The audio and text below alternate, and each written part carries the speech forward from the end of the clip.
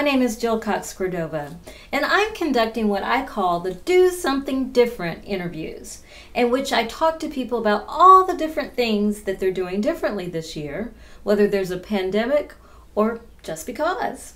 Today's interview is with Gary Hines of Sounds of Blackness fame. Blackness. Keep on. Gary Hines, you may know, is a musical genius. He can write music, play instruments, and sing. And he's also the director of Sounds of Blackness.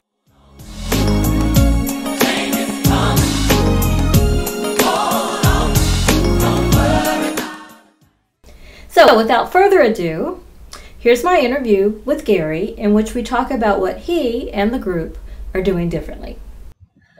I am delighted and honored to talk to you today, Gary. Thank you for doing this with me. The honor and pleasure are all mine, and the feeling's mutual, Queen Jill. Thank you so much. Well, you and I actually have something in common. We're both Macalester graduates. We are indeed. What was your major there, by the way? My major was the Master Discipline Sociology. Doing Sounds of Blackness is a calling for you.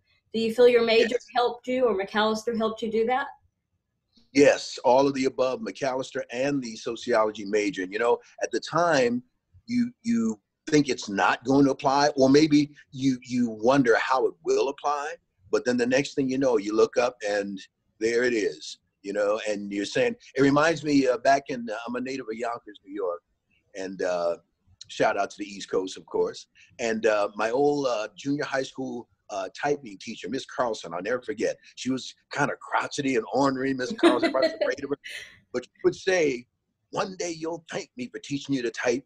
And sure enough, she was right. So the same holds true for Macalester and sociology. I'm thankful. And then, of course, Sounds of Blackness started at Macalester. Yes. So tell me how it was a calling for you. Well, just a little more about that Macalester history. As I'm sure you know, Jill, in 1969, the college embarked upon a very ambitious program to recruit students of color called EEO, Expanded Educational Opportunities. And long story short, at one time, there were almost 200 students of color on campus, primarily African-American, of course, Latino and Asian and Native and so forth. But one of the offshoots of that is that the students themselves organized different organizations and functions. Black Arts Midwest was a theater group, the BLAC, the Black Liberation Affairs Committee, political cultural group, and this 50-voice choir called the Macalester Black Voices, which later in January 1971, when they brought me on as director, you know, the good Lord's direction was to be, or attempt to be, a musical speaking voice for the culture: jazz, blues, gospel, spirituals, reggae, ragtime, rock, hip hop. And we needed a name that would reflect that. And that's why we changed from Macalester Black Voices to the Sounds of Blackness, meaning every sound of the Black experience. So you're not, to set the record straight, although you may sing gospel music, you're not a gospel group, correct? Correct. Gospel is at the heart and soul of what we do. And we gently correct people all the time, because the industry, it's convenient for the industry to classify any group just in one genre kind of thing. When we're not the only group that sings multiple genres. But with us, they jump up. There's all these voices. They must be gospel exclusively. So we gently, it's certainly not, it's not an insult, or it's just inaccurate. Because we tell people all the time, especially our church brothers and sisters, this is part of the glorious culture that God has blessed us with. You can't fully appreciate the glory, hallelujah, of the gospel without the pain of the blues and the history of the spirituals and the complexity and the statements of jazz. So they're all, as the great Billy Taylor, Dr. Billy Taylor used to say, part of the family of African-American music. And that's what Sounds of Blackness does. Excellent, excellent. Well, you mentioned that you're a large group. How many people are in the group now, counting musicians? Oh, absolutely, yes. And I'm so glad you said that, and I'll tell why in a second. But our full complement is 30, and that consists of 20 vocalists and 10 musicians. And I'm glad you give the band some props, because so often, especially in the media like this, Queen Jill, the focus is on the vocals, and we get that. But we always take every opportunity we can to let the public know that wonderful instrumentation and accompaniment that you're hearing on all of our recordings and our live shows. That's not hired help. The band, they are as much full-fledged members of Sounds of Blackness as are the vocalists. So in the past, before 2020, how would the group have rehearsed? It would be a corporate rehearsal. We normally rehearse vocals separately and the band separately until we get closer to a production or a performance or a tour or whatever. And then, of course, we combine the two entities kind of thing. But now, with Corona and the realities of the contemporary realities, we'll put it that way, we rehearse in the same method that you and I are interviewing right now via Zoom. And we've been doing that for just coming on about a month now. And at first, well, obviously it's very different, of course, and especially with Zoom, and thank God for Zoom. But the limitation is that we can't simultaneously sing together. So I have to actually work with each individual vocalist for a few moments, and then so it's rather tedious. But I told the group early on that this is the situation. Either we can cry about it or make the best of it. And lo and behold, the way the good Lord's worked it out, Jill, it's really a blessing in disguise, because now, as we do this individual focus on their technique and particulars of their vocals, I would never have done that to that degree in the corporate face-to-face setting. So, it's either it's lemon or lemonade. So we decided to make it lemonade. You told your followers, be optimistic, hold on, change is coming, everything is going to be all right. And for those of us who are fans of Sounds of Blackness, we know that those were names of 3 of your songs, right? Yes. So I thought that was clever and brilliant. So today, what would be your message of hope? Would you use those same songs? Are you working on new music that reflects what we're going through now? What would be your message today?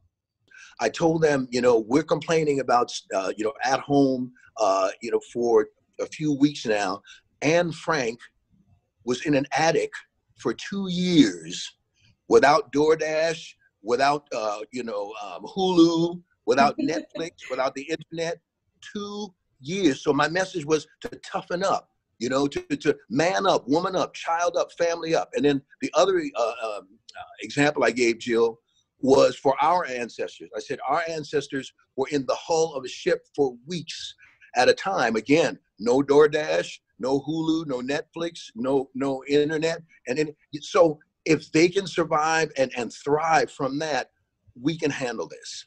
So a little tougher message for us to, put this in perspective. And yeah, it's not fun, but you can cry about it or you can make the best of it. And in terms of your second part of your question, yes, we are. We're working on 3 songs right now. One is called Humanity, and the catchphrase with Humanity chorus, it says, humanity, stop all the insanity right now. So that we're working on Humanity. Then we're working on a song called Make It Through the Madness. And it says, we're going to make it through the madness. I know we can. I know we will. And the third song is called Lift Your Head Up. Lift your head up to the sky. Time to get up. Wipe the tears from your eyes. So those 3 are in the works as we speak, literally. So I know that back in, I think it was 2017, there was #optimistic challenge.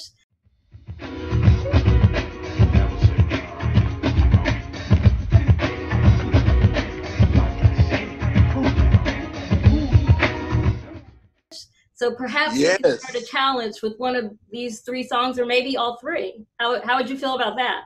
I would love that, and that precedent has been set, as you so wisely point out.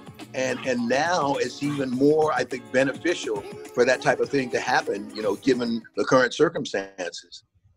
Anything that you feel that you personally or the group will do from this point on that you've learned during this era of restrictions? Well, again, yes, it is the short answer, Jill, and the specifics of that yes are to make the most of it. And I've been posting some things online, that tell people, what are you doing? Are you getting in or out of shape? Are you getting bitter or are you getting better? Are you getting bored or are you getting restored? When you do go out sometimes, like to the gas station or the grocery store, you hear even strangers talk about how bored they are. And it's like, okay. So these are the same people who 2 months ago were saying, oh, if I only had more time, I'd get in shape, I'd learn a language, I would do this, I'd do that. It's like, okay, now be careful what you ask for.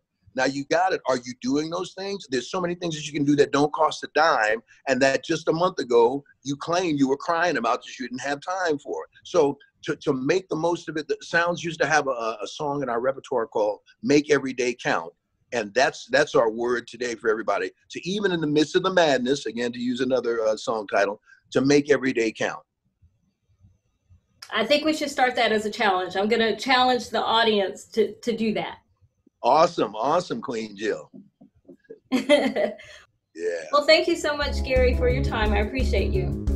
Thank you. The feeling is very mutual, Queen Jill.